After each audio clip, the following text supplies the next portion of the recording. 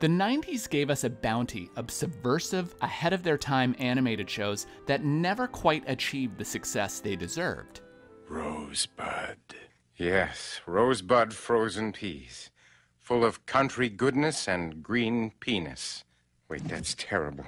And that makes unfortunate sense. Without digital outlets like YouTube and Netflix, a series had to sink or swim based on its mainstream appeal in a primetime TV slot. There was no room for risk, so TV executives had little tolerance for anything that audiences didn't immediately love, even if the show was critically acclaimed. It stinks, it stinks, it stinks. That setup was especially frustrating for fans of The Critic, which only saw 2 seasons despite being stacked for success. Tell us about your film, Mr. Wonka. We have a fascinating kind of candy that turns wicked children into giant blueberries. Where did it go? I have no idea. The series starred the distinctive voice of SNL great Jon Lovitz as the title character, Jay Sherman, and its head writers were the Simpsons showrunners, Al Jean and Mike Reiss. Even bro comedy legend Judd Apatow was in the writer's room, and Hans Zimmer composed the theme. So it had to be amazing, right? Well, it was, but that didn't help it succeed. Oh. On this TV, I do believe his nose is bigger than my foot. Look, see? Isn't that incredible? Part of the problem was that in those days, animation was still seen as a medium for kids. And whereas shows like The Simpsons had a host of relatable child characters for audiences to latch onto, most young people couldn't relate to a balding, sarcastic, middle-aged curmudgeon who hated himself. I guess I was ahead of my time in finding him so likable. Well, whoever said this studio is totally lacking in artistic taste? You did on your show last week.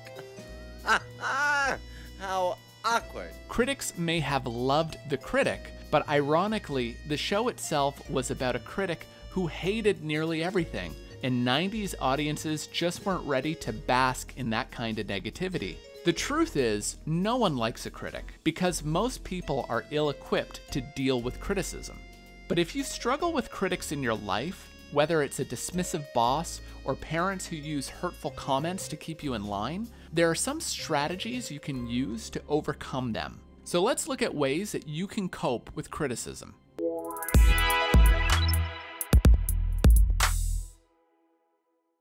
First and most importantly, don't get defensive when somebody criticizes you. I'm sorry, boss.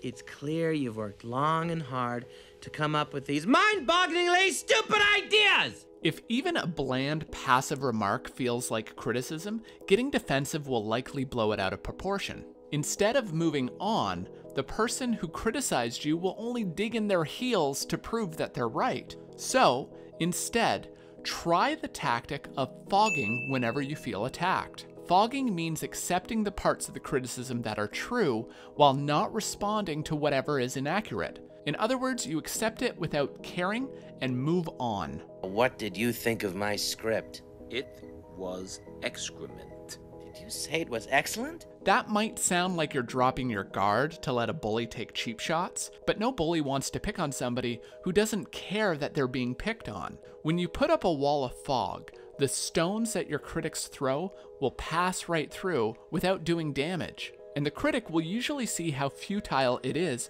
to throw them. I read it in the tub. I want to get to know the man who wrote it. Really? Well, shrimp gives me gas. That's enough. Wait, there's more! Now, that might sound easy on paper, but it's hard to control your emotions in the face of criticism. That's why the second strategy is to simply breathe whenever you're dealing with a critic. Getting emotional will only make things worse, so breathe to calm your tension so you can respond rationally. Our last film tonight is a sequel to Little Women, Little Men. Look at this, I'm here with the Keebler elves. Oh, you seem awfully hostile. You should see a shrink. Shrink! Oh, you think I'm funny? Do I amuse you? Do I make you laugh? And as hard as it might sound, responding rationally to criticism means you have to actually listen to it. Winnow out whatever truths your critic might be sharing and acknowledge them. Don't immediately fight back, and don't respond with criticism of your own. You will only end up in an arms race of insults. You also don't have to respond in the moment. It's perfectly fine to tell someone that you're going to think about what they said and then just end the conversation. Listen, I can take any criticism in the world, but I want an honest opinion.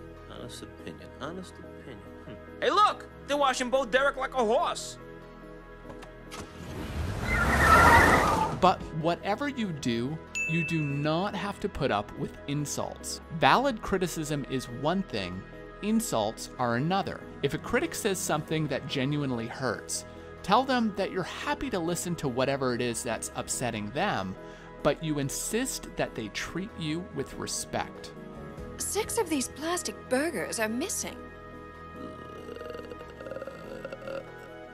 Now, if only Jay Sherman had used some of these tactics when dealing with the critics in his life, maybe he would have gone a little easier on Home Alone 5. We left Kevin home alone, and he's only 23!